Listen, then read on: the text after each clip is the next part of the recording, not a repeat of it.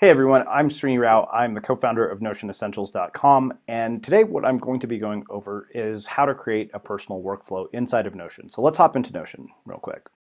So when you first log into Notion, it can seem a bit overwhelming because of the fact that you basically have a blank slate to work with. In this case, you can kind of see I have projects in my existing workspace for the projects that I'm currently working on. So what we're going to do is we're going to basically just start with a blank page and we're going to go from there. So basically you can see here that I have a page titled Building a Personal Workflow. And because of the fact that when you first open up Notion, it's a blank page, it can seem really overwhelming. If you don't have any sort of plan as to what you're going to do with it, it can seem like you have this really powerful tool that you have no idea what to do with. So in this case, what we're going to do, just for the sake of an example, is we're going to build a personal workflow for somebody who has a podcast. Now, for the sake of this podcast, we're going to have three core elements. We're going to have an editorial calendar, which is going to have all our content for that podcast. We're going to have a reading list, which is basically for anybody who interviews authors, or if you have books or reference material that you want to reference throughout that podcast, we're going to create that.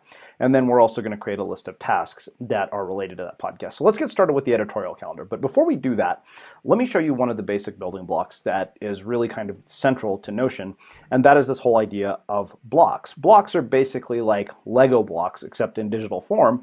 And as you can see here, you have different kinds of blocks. You have pages, you have text, you have headings, you have bulleted lists, numbers lists, quotes, whatever it is you want to do.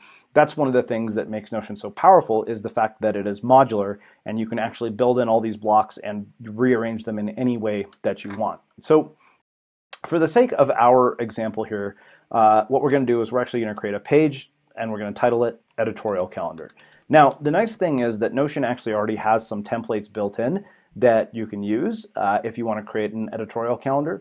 But in our case, let's go ahead and create this table from scratch rather than using their existing editorial calendar. We're just going to create a simple inline table. And here we're going to say, this is the name of the guest / episode. Then we're going to give it something simple, which is like a status. So let's go ahead and do that. As you can see here, each one of the fields inside of a table actually has some different things. You can actually mark it as a file. You can have it be sort of a multi-select or a checkbox. So in this case, what we're going to do is we're going to give it a status, and we're going to say, idea. Another one is scheduled, and then another one is booked, and then another one is recorded. So now, any one of the podcasts that we record, we're going to know exactly what the status is of that podcast.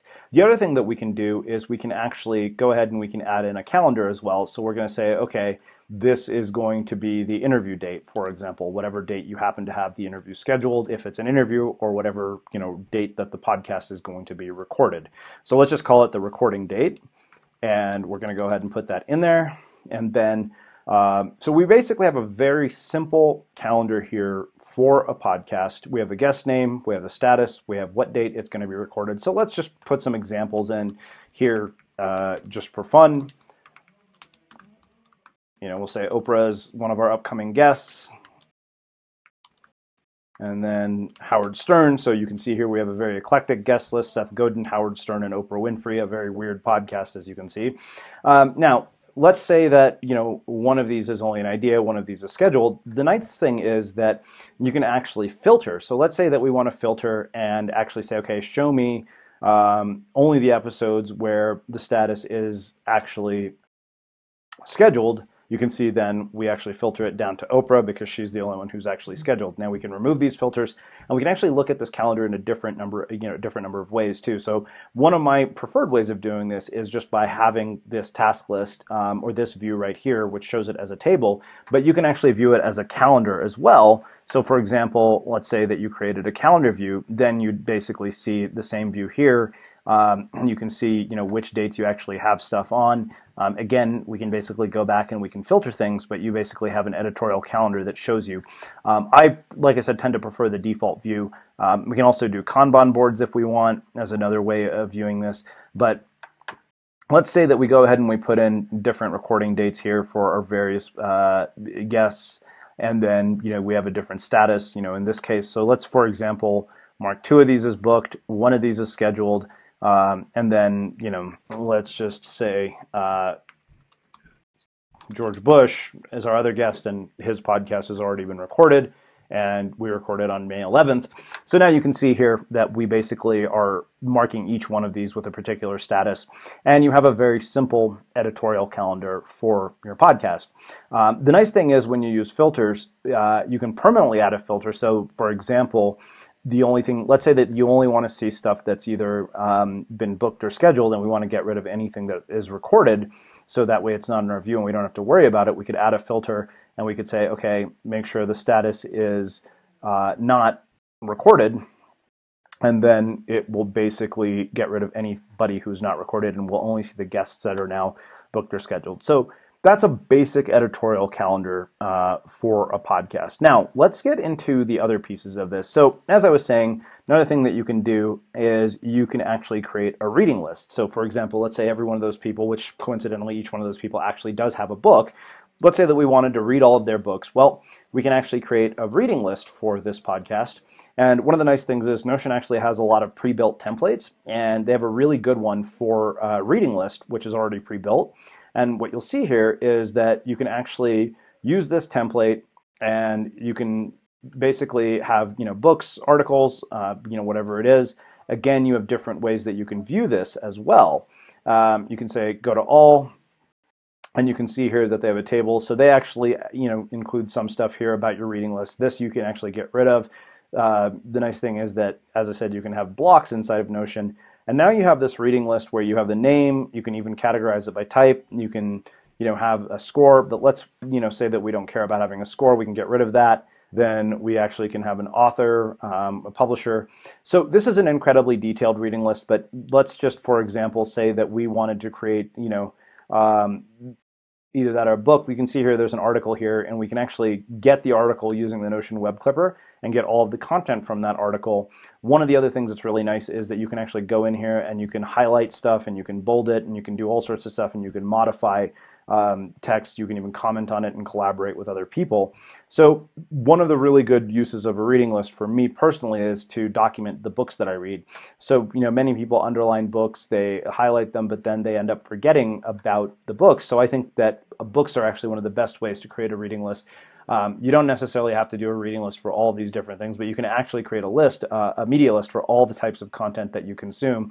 And again, you have the capability to filter. So for example, let's say that we wanted to filter by status, then we would basically be able to filter everything that we're ready to start. Or let's say that you wanted to filter by type and say, okay, show me the only things I want to see now are where the type is an article, and then all the things that are not articles would go away. So basically, that's one component of this editorial calendar. Now, finally, what we're going to do for this personal workflow is we're going to create a simple task list. So as you can see here, I outlined, 4 different things. There's a couple of different ways that you can do a task list. So let's just, create another page, and we'll call this our task list. So pages are really kind of a great way to create the different building blocks for the different components of a project that you want to work on. Now, there are a couple of different ways you can do this. As I said, we can do a simple task list just by doing a to-do list. I don't recommend that because of the fact that it's a bit harder to track. It's a bit harder to give everything a status. It just kind of makes it a mess. It's nice because you can see everything, but it's not the cleanest way to do it. So let's go ahead and look at what our options are. I think, again, we'll create a simple table that allows us to have a task list. So let's go ahead and create an inline table. And again, basically what we're going to do is we're going to call this the task name, and we're going to basically say, okay, you know what? This is the task name, this is the due date. And again, when you change it to a date, you want to go here and you want to change this to a date so that it shows up as a date. Then we're going to give that task a status and rename that as status.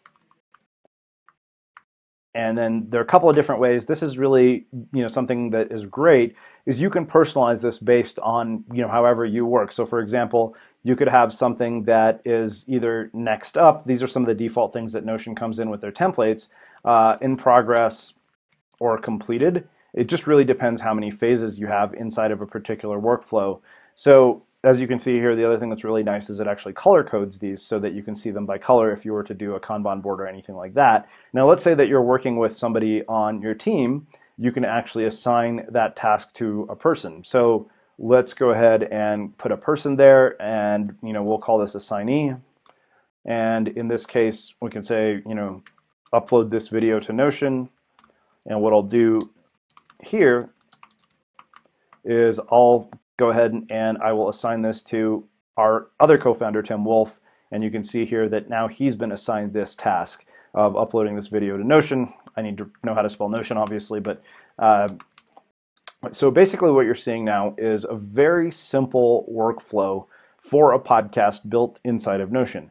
And you can really just do this with just about any project that you want to work on. So in this case, we just took something as simple as a podcast. We said, okay, these are the components of a podcast: an editorial, calendar, a reading list, and a task list. And we built pages for each one of them. And then we basically put in blocks inside each page to allow us to basically manage this workflow.